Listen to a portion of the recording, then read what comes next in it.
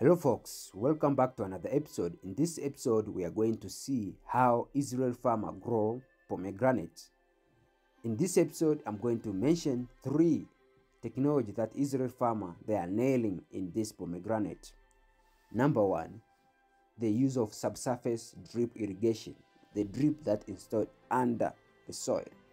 Number 2, the use of pheromone to attract male medfly or fruit fly, which are most destructive insect pests in the world. Number 3, they use tensomet. Tensomet are installed under the ground to tell the farmer what's time to irrigate. Israel is not top producer of pomegranate, but it's ranked in number 20 among the top exporter of pomegranate in the world. These are the secrets that they are using. These boxes you are seeing here, these are tensometer installed here.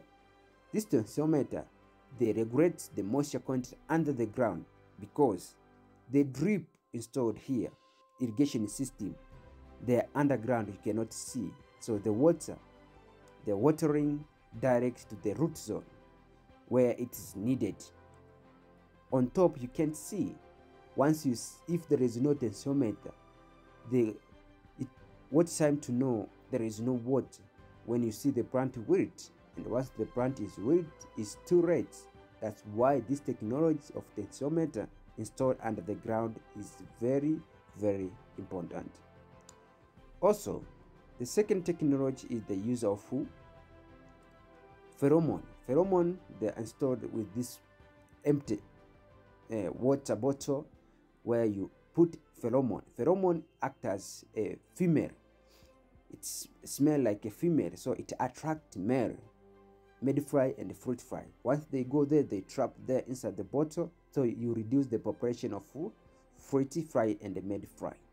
Once you reduce, which means there is no mating. If there is no mating, the number of medfly and fruit fly goes down. And the challenge of medfly, once you export the fruits, they will take back. Once they catch one fruit containing medfly, they will take back to your country, and this country will be highlighted as most risk country because of medfly. Medfly is the most destructive insect pest in the world, so that's why you need to take precaution to use this technology. And number 3 technology is the use of subsurface drip irrigation. This subsurface drip irrigation is the one bring us to this tensometer, because tensometer installed here to tell what's time to irrigate before it's too late. So this tensometer, you can install 2 tensometer and they have reading. So there is 30 centimeter and also there is different height, so 60 centimeter. So it depends which depths of your root zone are located, and this one it will tell the reading. And because Israel they use most of digital, this tensometer they will read in a sense, and this one is the subsurface drip irrigation system. It's because the water goes down, you can't see it. Once you see the plant is wilt, at the time there is no water, because this place is desert. If it is a desert and the nature of the soil is clay, and that's why they are using this technology of subsurface drip. It waits on the root zone, the only part intended to be watered. That's why they put this technology of subsurface drip irrigation, and with the help of tensometer. This tensometer, it will read, because they are using most digital system, which is sensor, full of sensor. So once there is dry, in your root zone, it will tell the sensor that this plant need to be watered, so it will command the watering.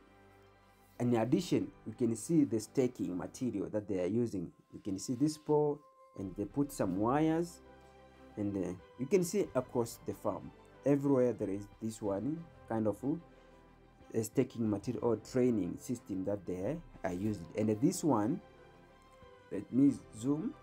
This is irrigation system where there is fertilizer and different fertilizer that it's needed to be fertilized in this farm. So it's quite far.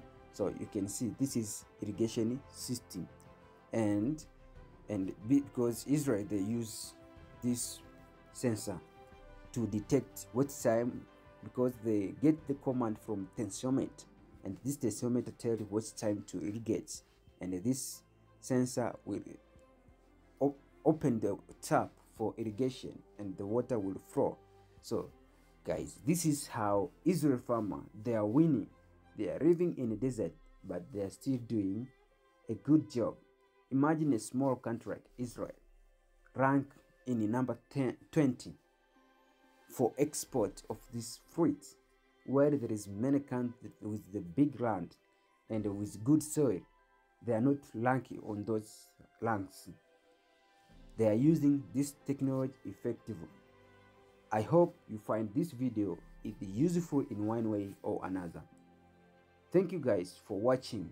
If you are not subscribed yet in this channel, please hit that subscribe button below.